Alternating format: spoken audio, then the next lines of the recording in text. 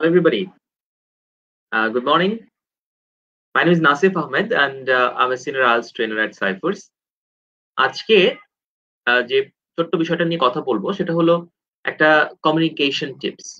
Okay, so specially in IELTS এবং আমাদের daily লাইফে আমরা যখন কমিউনিকেশন করি, কারোর সাথে ইংরেজিতে কথা বলি, তখন আমাদের একটা কনসেপ্টে একটু ভুল হয়ে যায়। সেই কনসেপ্টটা হলো আমাদের টোনের কনসেপ্ট।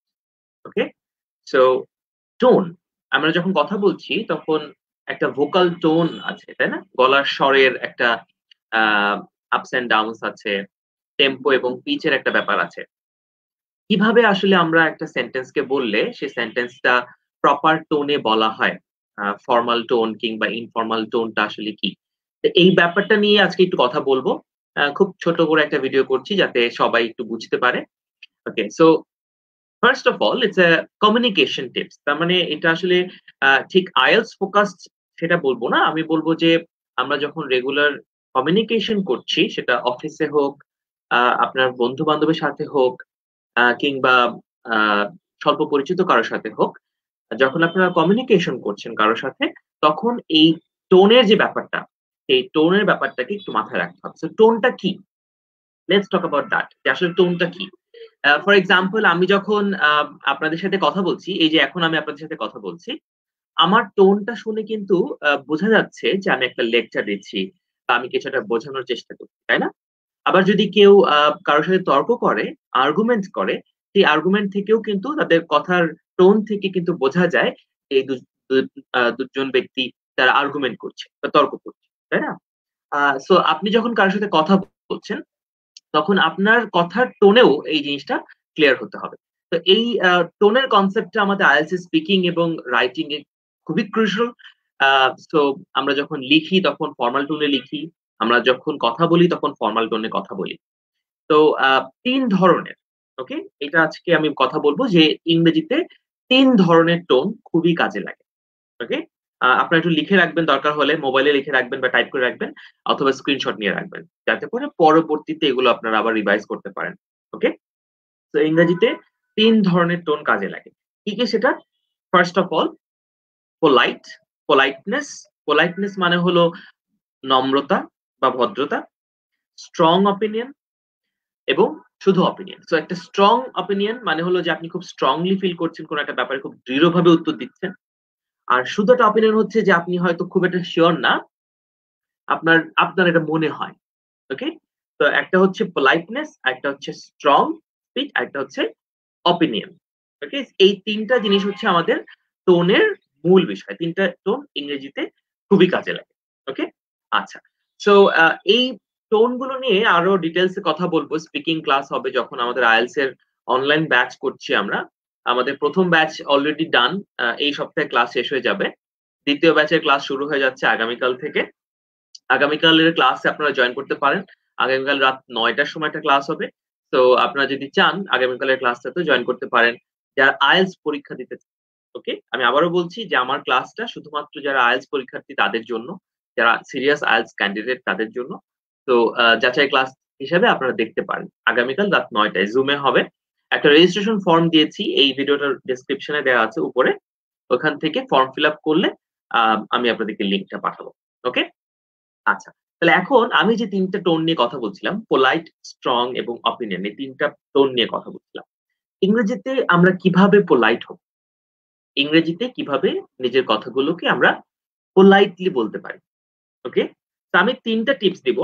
এই ৩ টা টিপস যদি আপনারা ফলো করেন তাহলে কিন্তু খুব ইজিলি আপনাদের কথাকে অনেক বেশি পোলাইট করতে পারেন এবং মিসকমিউনিকেশন এর যে ব্যাপারটা হয়, ইংরেজিতে যখন আমরা কথা বলি কারো সাথে আমাদের একটা মিসকমিউনিকেশন হওয়ার টেনডেন্সি থাকে।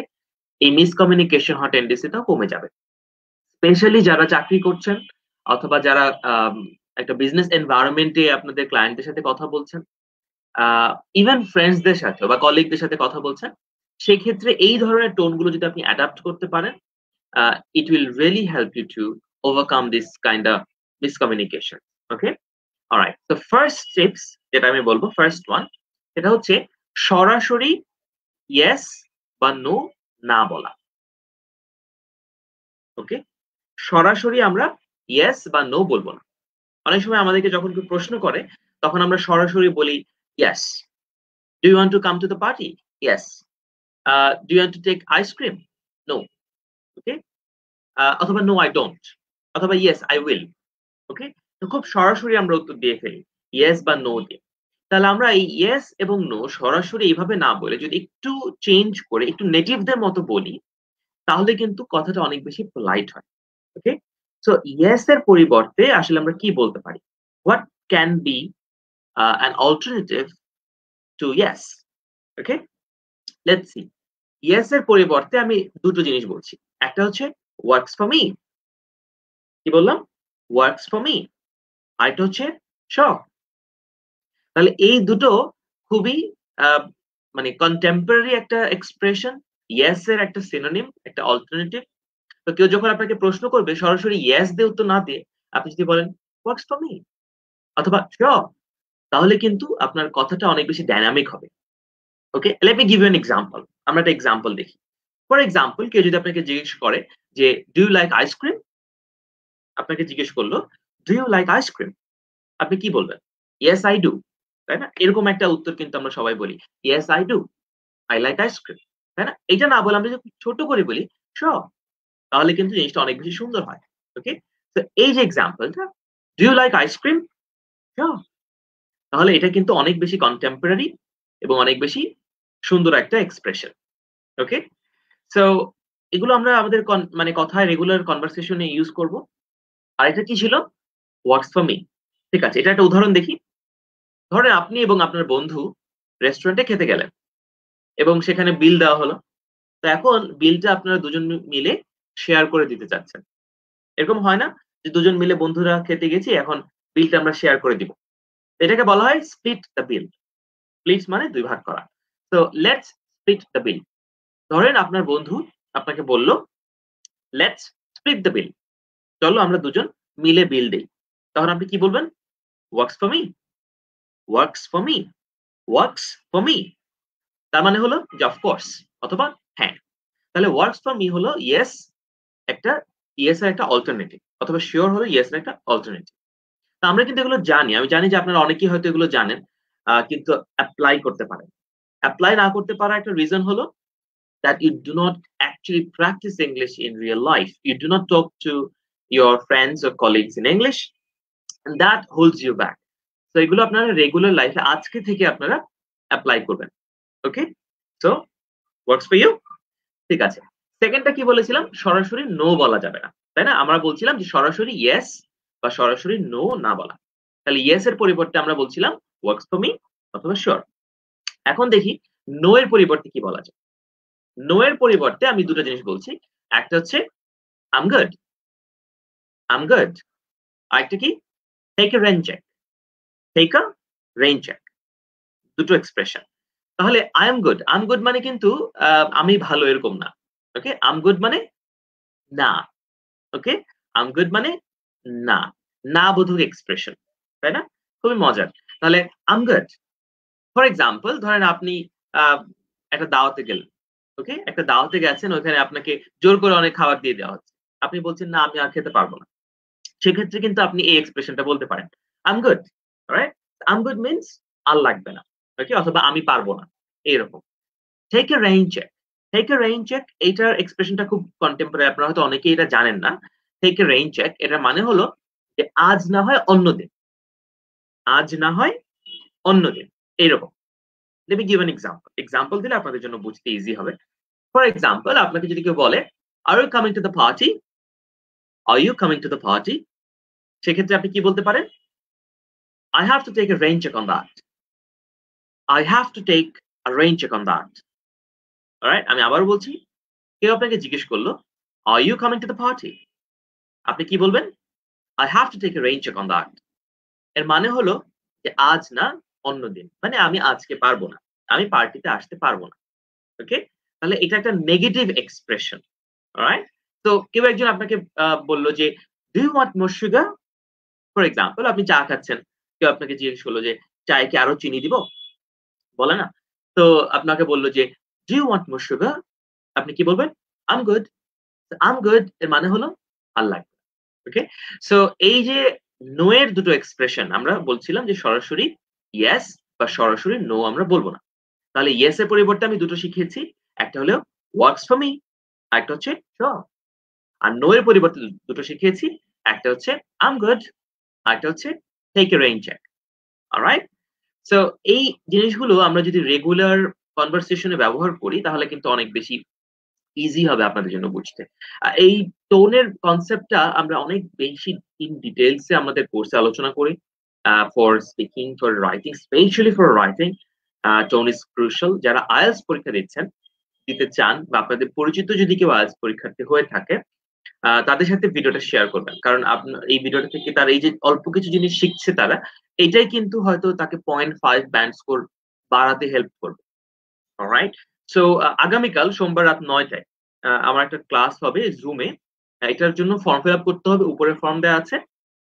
আমার 2nd batch already fill up. ওকে? 2nd ব্যাচে আমরা ১০ জন স্টুডেন্ট নেই। সে জায়গায় অলরেডি ১২-১৩ জন স্টুডেন্ট হয়ে গেছে। 2nd ব্যাচে আমরা স্টুডেন্ট নিতে পারব না। তো 3rd ব্যাচে আপনারা জয়েন করতে পারবেন। But you guys can join the class tomorrow. যারা সিরিয়াস স্টুডেন্টস, সিরিয়াসলি IELTS এর প্রিপারেশন নিতে চান ভালো স্কোরের জন্য, অনলি ফর দেম। ওকে? আচ্ছা, তাহলে আমি একটা টিপস বললাম সেটা হচ্ছে সরাসরি ইয়েস বা নো না বলা। কেন? আমরা নিজেদের কথাকে অনেক বেশি পোলাইট করতে চাচ্ছি। আচ্ছা, ২ নাম্বার টিপসটা হলো দিস ওয়ান। প্রশ্ন করার সময় প্রশ্ন করার সময় উইল কে উড এবং ক্যান কে কুড ব্যবহার করা। অলরাইট? সো নিজেকে পোলাইট করার জন্য, নিজের কথাটাকে পোলাইট করার জন্য আমরা যখন কাউকে প্রশ্ন করছি, তখন আমরা উইল এর জায়গায় উড ও ক্যান এর জায়গায় কুড ব্যবহার করতে পারি। এটা আপনারা অনেকেই জানেন। তারপরে আমি আবার একটু উদাহরণ দিয়ে দেখাচ্ছি। ফর এক্সাম্পল, কেউ যদি আপনাকে এরকম একটা প্রশ্ন করে, মানে এই কথাটা যদি আমি ইংরেজি করি, "আপনি কি আমার সাথে দুপুরের খাবার খাবেন?" আপনি কি আমার সাথে দুপুরের খাবার খাবেন? যারা দেখছেন, দেখি একটা ছোট্ট কুইজ হয়ে যাক। অলমোস্ট 90 পিপল আপনারা দেখছেন। আপনারা একটু কমেন্ট বক্সে এই কথাটার, এই বাক্যটার ইংরেজিটা লেখেন তো দেখি। আপনি কি আমার সাথে দুপুরের খাবার খাবেন? এটাকে পোলাইটলি কিভাবে বলতে হবে সেটা ইংরেজিতে লেখেন। আমি আপনাদেরকে অলরেডি হিন্ট দিয়েছি। হিন্টটা হলো উইল এর জায়গায় উড অথবা ক্যান এর জায়গায় কুড ব্যবহার করাটা ভালো। তাহলে এই কনসেপ্টটা মাথায় রেখে, এই হিন্টটা মাথায় রেখে এই সেন্টেন্সের ইংরেজিটা কমেন্টে লেখেন। আমি কমেন্ট গুলো পড়ব। ওকে? আচ্ছা দেখি। যারা এখানে আছে তাদের কমেন্ট গুলো আমি পড়ব। তো মিস রুমা ইসলাম, ওয়ালাইকুম আসসালাম ম্যাম। আ দেবনাথ শু বলছে আই এম ডান। ওই যে আম গুড এর জায়গায় আম ডানটা একটু বেশি অ্যাব্রাপ্ট হয়ে যায়। আম গুডটা ভালো। আচ্ছা। তো আপনি কি আমার সাথে দুপুরের খাবার খাবেন? এই কথাটার ইংরেজি আপনারা লিখবেন। আচ্ছা। নীর দেবনাথ শুভ বলছে, "Would you like to have dinner with me?" Would you like to have dinner with me? Very good. সুন্দর হয়েছে। আ বেনজির আহমেদ বলছে, "Would you mind to take lunch with me this afternoon?" Very good. ঠিক আছে। আ তারপরে আকাশ দাস বলছে, "Would you lunch with me?" আকাশ দাস এটা কিন্তু correct হয়নি। মিঠুন বলছে, "Could you please lunch with me?" Mithun রায় হলো না। মিলি বলছিল, "Would you please come with me for lunch?" Come with me টা অতটা ভালো হয় না। তাই না? Come with me টা অতটা ভালো হয় না। আচ্ছা। ঈশা মাহমুদ বলছে, "Would you eat lunch with me?" প্রশ্নবোধক চিহ্ন, right? Would you eat lunch with me? A fine, good. আ কাকন বলছিল, "Would you like to lunch with me?" Like to lunch, lunch তো ভার্ব না। তো এর পরে তো ভার্বের বেস ফর্ম হবে, তাই না? লাঞ্চ কিন্তু ভার্ব না। আম বাবলু দাস বলছে, "নতুন আসছে।" ঠিক আছে। আপনারা চেষ্টা করেন। এই ট্রান্সলেশনটা করার চেষ্টা করেন। আবির বলছে, "Would you like to have lunch with me?" Good. Rozina বলছে, "Would you like to have lunch with me?" Alright. Taher Abu Taher একই কথা বলছে। মিস্টার কোরেশি বলছে, "Would you lunch with me?" You বানানটা টাইপো হয়েছে। বুঝতে পেরেছি। ওকে, বাকিরাও চেষ্টা করেন। Try to right. আম আপনি হয়তো ভাবছেন যে আচ্ছা আমার আনসারটা তো এটাই তো আমি লিখব। এটা তো আরেকজন লিখেছে। আমি লিখে কি করব? না, লিখবেন। আপনি যখন নিজে একটা জিনিস লিখতে যাবেন, তখন দেখবেন যে আপনার নিজের কিছু কনসেপ্ট আসবে। যে সে হয়তো এভাবে লিখেছে, আপনি চেষ্টা করবেন একটু অন্যভাবে লেখার। তো এইজন্য আরেকজন তো এটা সেম জিনিসটা লিখছে, আমি কেন লিখবো? এরকম চিন্তা করবেন না। সবসময় নিজের আনসারটা লেখার চেষ্টা করুন। Try to be more active, more a interactive with me. ওকে? আচ্ছা। সো এই যে কথাটা আপনারা অনেকেই পেরেছেন, তাই না? উড দিয়ে যখন আমরা বলছি, এটার ইংরেজিটা আপনারা অনেকেই পেরেছেন। আমি এটাকে একটা খুবই পোলাইট ভার্শন এ যদি বলি, তাহলে দেখেন কিভাবে বলছি। আচ্ছা, আরেকটা কমেন্ট আসছে, এটা পড়ে তারপরে আমি আনসারটা বলব। মিশর আহমেদ বলছে, "Would you take lunch with me?" Okay, mister মিশর, থ্যাংক ইউ। বাট এটাকে আরো বেশি পোলাইট হবে। আরো বেশি পোলাইট করা যাবে যদি আমি কথাটা এইভাবে বলতাম। "Would you care to have lunch with me?" দেখেন, "Would you care to have lunch with me?" এই যে care to have, আপনারা কি বলছিলেন? আপনারা বলছিলেন যে "Would you like to have would you mind having lunch with me?" একজন বলছে mind, হ্যাঁ? আসমা বলছিল মাইন্ড। অথবা টুম্পা বলছে would you prefer to take? prefer, তাই না? আমি এই একজন বলছে মাইন্ড, একজন বলছে prefer, রাইট? আচ্ছা। তারপরে আদর রয় বলছে would you like? তাহলে এই যে লাইক এবং prefer, এগুলাই কিন্তু আপনারা বলছেন। আমি কি বললাম? আমি বলেছি care, care to। এটা অনেক বেশি পোলাইট। এটার মানে হলো যে মানে আপনি কি আমার প্রতি কেয়ার করে লাঞ্চ করবেন কিনা? মানে এটার মধ্যে অনেক বেশি ইমোশন কাজ করে, অনেক বেশি পোলাইট। ওকে? তো এটা শিখে রাখেন। would you care to have lunch with me? তাহলে care to টা কিন্তু আমরা আরো অনেক জায়গায় ব্যবহার করতে পারি। ওকে? For example, would you care to send me the email? Okay? would you care to send me the email? আপনি কি দয়া করে আমাকে ইমেইলটা পাঠাবেন? would you care to give me ৳500? আমাকে কি ৳500 দিবেন? এরকম। তাহলে এই যে কেয়ার টু এবং উড দুটোকে একসাথে যখন আমরা দিব, তখন মানে উড দেওয়াতে তো পোলাইট হচ্ছেই, কেয়ার টু দেওয়াতে এটা আরো পোলাইট হচ্ছে। একদম পোলাইট প্লাস হয়ে যাচ্ছে। ওকে? So that's what I was trying to explain, যে কিভাবে আসলে আমরা ইংরেজিতে আমাদের কথাগুলোকে অনেক বেশি পোলাইট করতে পারি। তো আমরা চেষ্টা করব যে এই জিনিসগুলোকে ব্যবহার করা। একটা বলছিলাম যে সরাসরি ইয়েস এবং নো বলা যাবে না। ইয়েস এর পরিবর্তে ওয়ার্কস ফর মি অথবা সিউর বলা যাবে। অথবা নো এর পরিবর্তে আম গুড অথবা take a rain check on that, এরকম বলতে হবে। ২ নাম্বারটা বলেছিলাম যে প্রশ্ন করার সময় would অথবা ক্যান এর জায়গায় could ব্যবহার করার চেষ্টা করতে। ওকে? আচ্ছা। থার্ড ওয়ান, ওকে? থার্ড ওয়ান এবং লাস্ট ওয়ান। তার আগে আমি একটু বলে দিচ্ছি যে আগামীকাল রাত ৯ টায়, ওকে? সো যারা IELTS পরীক্ষা দিতে চাচ্ছেন, আ only for them, ওকে? শুধুমাত্র তাদের জন্য you guys can join the Zoom class. A registration করতে হবে। উপরে রেজিস্ট্রেশন ফর্ম আছে। রেজিস্ট্রেশন যারা করবে তাদের সাথে যোগাযোগ করে তারপরে আমরা পাঠাবো। আমাদের ব্যাচ অলরেডি ফিল আপ হয়ে গেছে। আমাদের ১ সপ্তাহ লাগে নাই। I am so happy. আপনাদের সবার প্রতি আই এম রিয়েলি গ্রেটফুল যে এত ভালো রেসপন্স করছেন আপনারা। আমি আমার 2nd ব্যাচের ডিক্লারেশন এর জাস্ট আ ৭ দিনের মাথায় ব্যাচ ফিল আপ হয়ে গেছে। So I am really happy and grateful to you guys. তো যারা অ্যাকচুয়ালি IELTS পরীক্ষা দিতে চান, you guys can join tomorrow. তো থার্ড পয়েন্টটা বলছি এবার। থার্ড টিপসটা হলো সরাসরি ইউ দিয়ে কথা না বলা। এইটা কিন্তু খুবই একটা অ্যাডভান্স লেভেলের কমিউনিকেশন টিপস। ওকে? সরাসরি ইউ দিয়ে আমরা কথা বলব না। ওকে? ইউ। এই যে you, finger Poynting, okay? You, you don't do this, you don't help me, you didn't call me, you don't understand me. এই যে ফিঙ্গার পয়েন্টিং, ইউ দিয়ে কথা বলা, এটা কিন্তু খুবই ইম্পোলাইট। কিন্তু এটা কিন্তু আমরা ইংরেজিতে কথা বলার সময় প্রায়ই করে ফেলি। We often do this.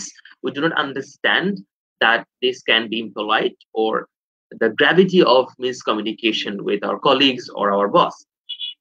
So তাহলে এই যে কথাটা, যেমন "You don't understand me", তাই না? "You don't understand me", আপনি আমার কোন কথাই শোনেন না, আপনি আমার কথা বুঝেন না। এই যে আমরা ফিঙ্গার পয়েন্টিং করি, "You don't understand me", এইভাবে কথাটা না বলে আমরা যদি বলি, "Perhaps I'm not making myself clear", তাহলে আমি আবার বলছি, "You don't understand me", এটা না বলে আমরা কি বলব? "Perhaps I'm not making myself clear", আমি হয়তো আমার কথাটা আপনাকে বোঝাতে পারছি না। সো তুমি আমার কথা আমাকে বোঝাতে পারছো না বা তুমি আমার কথা বোঝো না। এইরকম না বলে আমি হয়তো তোমাকে আমার কথাটা বোঝাতে পারছি না। তাহলে এখানে ১ম যে শব্দটা perhaps, perhaps মানে হচ্ছে হয়তো। perhaps মানে হয়তো। এখানে আর এর উচ্চারণটা কিন্তু হবে না। perhaps না, perhaps। So perhaps I'm not making myself clear. Okay? So perhaps I'm not making myself clear. আমি হয়তো আপনাকে আমার কথা বোঝাতে পারছি না। এটা কিন্তু অনেক বেশি polite. Don't do this. Right? Don't do this. এভাবে আমরা কথা বলি না? Don't do this, don't do that. Finger Poynting এগুলা কিন্তু কমিউনিকেশনের জন্য খুবই খারাপ। অফিসে এই যে কলিগদের সাথে অনেক সময় ক্ল্যাশ হয়ে যায় অথবা ফ্রেন্ডসদের সাথে ক্ল্যাশ হয়ে যায়, এটার রিজনটা হচ্ছে এই ধরনের কমিউনিকেশন। ওকে? হয়তো আপনি খুব স্বাভাবিকভাবেই বলছেন, কিন্তু জিনিসটা শুনতে খুব রুড মনে হচ্ছে। So don't do this. এইটা না বলে কি বলবেন? বলবেন, I wouldn't do this if I were you. I wouldn't do this if I were you. আমি যদি তোমার জায়গায় থাকতাম, আমি এই কাজটা করতাম না। ওকে? সো ফর এক্সাম্পল আমার আমার ছোট ভাই। সে রাত ১০টা-১১টা পর্যন্ত বাইরে যাচ্ছে। অথবা সে লকডাউনের মধ্যে মাস্ক ছাড়াই বাইরে যাচ্ছে। তো আমি তাকে যদি বলি যে, "don't do this, don't go outside." ঠিক আছে? তাকে আমি বললাম যে, "ডোন্ট গো আউটসাইড।" এটা তার কাছে কিন্তু ভালো লাগবে না। কিন্তু আমি যদি তাকে বলি যে, "I wouldn't go outside if I were you. I wouldn't go outside if I were you." তাহলে আমি যদি তোমার জায়গায় থাকতাম আমি কিন্তু বাইরে যেতাম না। এর মানে হলো যে তুমিও বাইরে যেও না। তাহলে এই যে কথাটা, এই যে I wouldn't do this, this এর মধ্যে কিন্তু আপনি অনেক কিছু বসাতে পারেন। যেমন I wouldn't go to the party if I were you. আমি যদি তোমার জায়গায় থাকতাম আমি পার্টিতে যেতাম না। I wouldn't do politics if I were you. আমি যদি তোমার জায়গায় থাকতাম আমি পলিটিক্স করতাম না। I wouldn't study medicine if I were you. আমি যদি তোমার জায়গায় থাকতাম আমি ডাক্তার হতাম না বা ডাক্তারি পড়তাম না। ওকে? এইরকম কথাগুলো যে I wouldn't procrastinate if I were you. আমি যদি তোমার জায়গায় থাকতাম আমি সময় নষ্ট করতাম না। তাহলে এই যে this এর জায়গায় আপনি দেখেন এখানে শত, শত হাজার শব্দ বানানো এবং বাক্য বানানো সম্ভব। ওকে? সো আবারও বলছি ফিঙ্গার পয়েন্টিং করা যাবে না। ওকে? সো নিজেকে পোলাইট করতে হবে। অনেক বেশি পোলাইট কথা বলতে হবে। সো আমরা বলছিলাম যে ইংরেজিতে ৩ টা টোন খুবই কাজে লাগে। তার মধ্যে একটা হচ্ছে পোলাইট, একটা হচ্ছে স্ট্রং এবং একটা হচ্ছে অপিনিয়ন। আমি আজকে শুধুমাত্র পোলাইট ফর্মটা নিয়ে কথা বললাম, পোলাইট টোনটা নিয়ে কথা বললাম। ইনশাআল্লাহ সামনে আবার কোন একটা ভিডিওতে হয়তো সুযোগ পেলে, সময় পেলে আ কিভাবে নিজের মতামতগুলোকে অনেক স্ট্রংলি বলতে হয় অথবা কিভাবে নিজের কথাগুলোকে ফ্যাকচুয়াল টোনে না বলে অপিনিয়নেটিভ টোনে বলতে হয়, এগুলো নিয়ে কথা বলব। আ আপনাদের মধ্যে যাদের IELTS পরীক্ষা নিয়ে অনেক আগ্রহ আছে, IELTS পরীক্ষা দিতে চাচ্ছেন, তাদের জন্য একটা গোল্ডেন অপরচুনিটি আমাদের এই কোর্সটা, অনলাইন IELTS কোর্স। আমি নিজে ক্লাস নিচ্ছি সেখানে। I have been conducting IELTS classes for 9 years. ৯ বছর ধরে আমি IELTS পড়াচ্ছি সাইফুর সাইগো সিনিয়র IELTS ট্রেনার হিসেবে। I have band 9 in IELTS academic reading, 8.5 in listening. So certainly I can help. যদি আপনাদের ইচ্ছা থাকে শেখার, শিখবেন, stay with us and just uh, be yourself and practice. চেষ্টা করবেন যতটা সম্ভব প্র্যাকটিস করার। ওকে? তো আজকে এই পর্যন্তই। দেখা হবে আরেকদিন। আল্লাহ হাফেজ।